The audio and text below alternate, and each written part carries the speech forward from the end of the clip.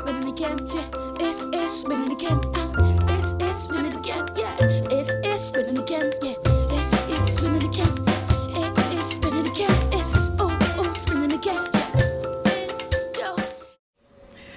I'm Sari and this is Serelisation TV. Tonight I'm outside the Brixton Academy for the Concert for Care show. Some of the acts include, you might have heard of them, Gary Barlow and the Kaiser Chiefs, but I'm here for one special guest.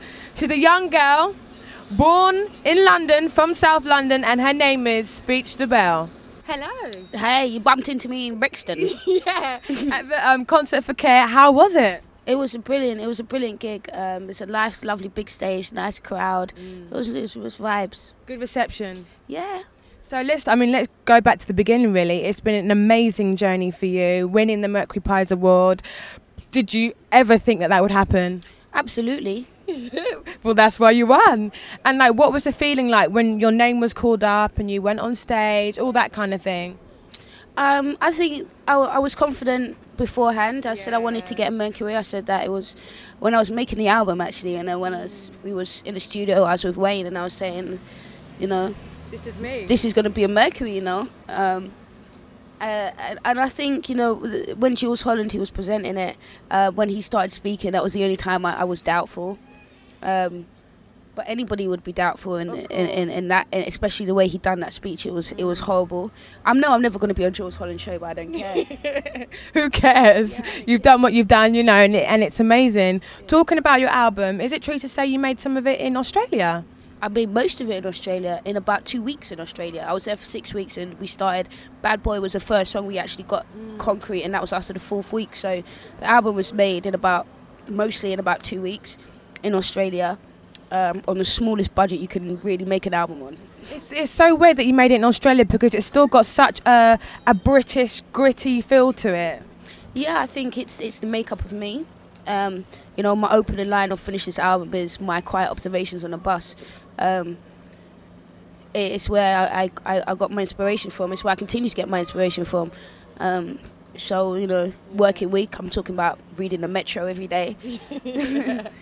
Now, when I was just looking for information about you, there's so much positive news about you, even about your album. There's not one critic that I found that kind of slated your album. Everybody was just saying it's kind of like a breath of fresh air, and it's just something that's really needed now for the UK market. How does that feel? Because it's kind of big shoes to fill. That's, you know, at the beginning of your journey. I think it's, you know, I was talking with my friend, my guitarist over there actually, who I've known for years, when we was in Glastonbury. We was in Glastonbury earlier this year. It was the first ever festival. It was the first ever time we were going to be on television, and it was the day Michael Jackson died. We were putting up our tents actually while we heard in the wind literally that Michael Jackson was dead. Oh, no. And I think stopped you for yeah, definitely. And I think it was like at that moment we kind of, you know, it was him that said really that this is not going to be normal. Do you know what I mean? We're doing something completely different here. You are. The biggest inspiration in me musically left the day I got in. It's amazing. I think. But that's the power of Michael Jackson, though, because he leaves a trail of kind of really aspiring and talented people, and you're one of them. As you said, as he left, you started to become so mainstream. Yeah, definitely. He's such an unbelievable and unexplainable influence in society. You know, Michael Jackson isn't just a singer. Michael Jackson is like the sun or the moon. He's totally unexplainable. We've never, as far as I'm concerned, we've never been to either one of those two things, and Michael Jackson is just like that. We're never going to really understand his greatness. And you know, I think what I've been doing since I've got here, there has been some negative press from people who think that I shouldn't have got the Mercuries or something. What have they said? You know, just as I shouldn't have got it. My jeans, my boys' jeans ain't tight enough. They're kind of loose. Do you know what I mean? Yeah, you know, my nose ain't white, you know. Yeah. You know, there's a lot of stuff that is just totally just, you know, ignorance. But I think what people have to recognise is that I'm making history. I won a Mercury Music Prize Best Album of the Year. I'm the first rapper to ever do that. Yes. There's never been a rapper that's done that before. Female rapper, exactly. First female in a couple of years. Not even 30 yet. You know, you've done so much in such a small space of time. Yeah, definitely. Even when we go on the road, I'm going on the road with a double bass, a guitar and drums, and I'm rapping. And so I think people have to recognise that. I think people don't see what it is until later on, and they say, oh, hold on a minute, she was doing that, but I don't mind. Maybe people haven't yet kind of can understand what you're doing, because I would say as well that your lyrics are like poetry. Yeah, definitely. It's like neo-rap. It's rhythm and poetry, definitely. What rap is. My good friend who's a poet told me that rap is rhythm and poetry. Let's quickly talk about your outfit, because I love it. It's like a kind of, I don't know, 60s style play suit. Who's the designer? This is like a pimpin' Pat Butcher right now. Yeah, pimpin' Pat Butcher. I love it. I love it. I'm wearing trainers because I was up and down. You'd caught me when I was having some cake. But I'm meant to be wearing heels with this. My stylist will be upset with me that I'm wearing trainers. But yeah, this is like, I got the Pat Butcher look going on and I'm feeling it. Is fashion very important to you? Do you have somebody telling you what to wear, or are you kind of very influential on what you wear? No, absolutely not. I have somebody telling me what to wear. Fashion has never been my strong point. I think fashion is not a lot of people's strong point. People have to recognise when they see people on television, they have somebody telling them what to wear, fixing their clothes. When I'm doing something, when I've got my stylist and my hair and makeup with me, I'm literally standing like this with my two hands in the air, like right, exactly, yeah. Like I'm getting police patted down, and they do their thing. If it was up to me, I might be in a tracksuit. So in the UK music industry at the moment, who else do you think are big things?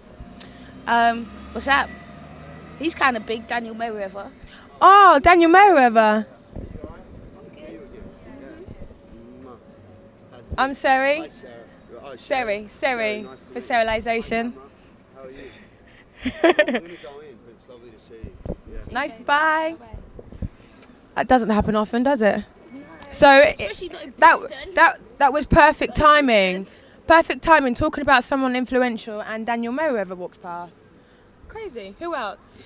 Well, to start with, I'd say, like in this country? Yeah, let's start in this country and kind of other people as well. Let me see. Dizzy Rascal, very influential. Dizzy Rascal, not only has he had so many #1 songs and makes really good pop songs, but he's also an entrepreneur and a businessman. Tinchy Strider's also a businessman. He has a t-shirt company.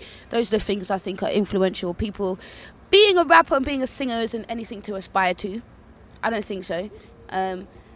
You're going to have lots of people there that are going to want to aspire to be you. No, but it's not the only things to aspire to. There's a lot of other things to aspire to as well. Being an architect, being a scientist, being a doctor who saves lives every day. Do you know what I mean? I think those are things to aspire to. But, you know, so not just music. I don't want to... Anytime I get asked a question, I never want to just say music, because it seems like... So you talked about Michael Jackson being very influential to you. So it doesn't have to be a musician. Who else would you say is kind of, you know, helps you create and do what you do? Probably the biggest influence on this album was Michelle and DJ Cello, who has an album called Bitter. It was when I realised I needed to make a conceptual album, and I think that's the reason why I won the Mercury, is because I made mixtapes. I rapped on beats, but Speech Therapy is a conceptual album. It's a body of work. Yeah. Well, thank you so much for talking to us here at Serelisation. And if you could tell anybody at home, you know, who's watching you and, you know, wants to kind of do what you're doing, or even just to kind of get the influences, what would you say to them? I say to them, you know what you need around you? You need if say you're a rapper, you're like me, for example, get a producer that understands the way you think and the way that you see music and view music, and get them to help you bring it out. Have somebody else who plays an instrument around, because if you want to make music, you need to have somebody that understands music, and get yourself a lawyer. Those were the words of Speech Debelle for Serelisation TV. Babe, thank you so much. I've just finished speaking to Speech Debelle, and what an amazing girl she is. So talented and so intelligent. In the words of Speech Debelle from one of her songs, I've got a half cup of hope and I'm sipping it slow. This is Serelisation TV. Take care.